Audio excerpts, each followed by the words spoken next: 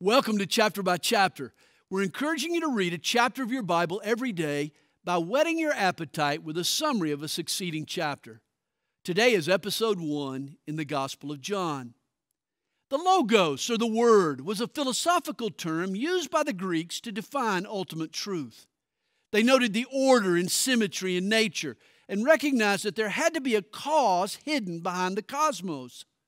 John chapter 1 unveils the mystery of the universe, the reason behind reality. His name is Jesus. He was in the beginning, for He is God. He created all things, yet He didn't remain hidden behind the curtain of creation. God became flesh and dwelt among men.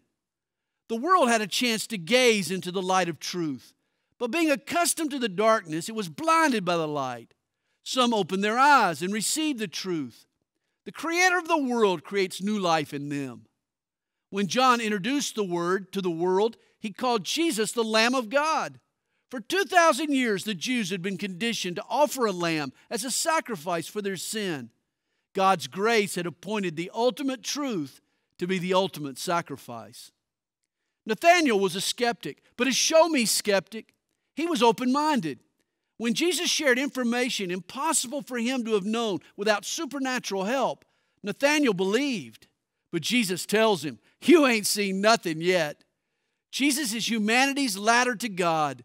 He is the Logos, the light, the Lamb, and the ladder.